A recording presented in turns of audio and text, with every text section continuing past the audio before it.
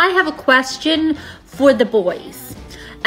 Wolf whistling, okay? Like natural response, women, somebody wolf whistles, ew, you know, done that. I have to say, not entirely insulted. I don't know, a wolf whistle or a guapa or a bella.